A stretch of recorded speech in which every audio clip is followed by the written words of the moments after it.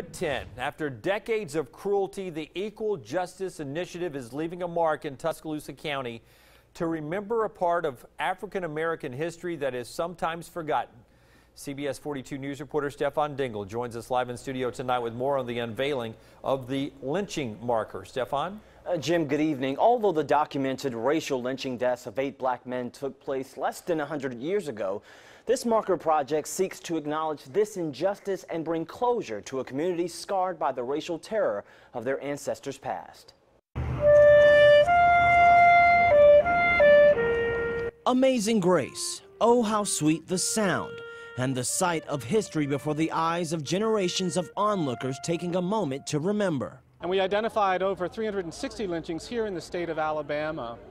And we were concerned that when you drive through this state, when you drive through these communities, there's nothing that really acknowledges that history of terror.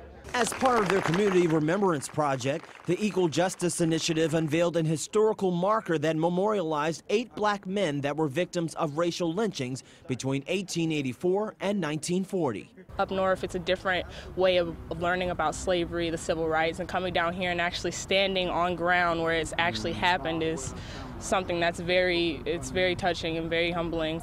And when you're in the place where history happens, or you just feel it and see it in a different way. It's very refreshing to experience.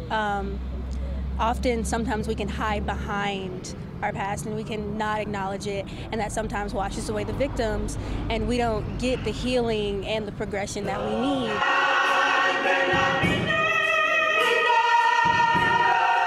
After the unveiling, a memorial service was held at First Baptist Church, highlighting the need to not only remember, but to educate.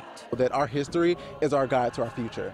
And if we can take a hold of that power and harness that opportunity, we can make many more strides. Now, although the EJI acknowledges at least 360 lynching deaths in the state of Alabama between 1884 and 1940, they say that doesn't account for the hundreds, if not thousands, of victims whose bodies may have never been found. Live in studio tonight, Stefan Dingle, CBS 42 News, local coverage you can count on.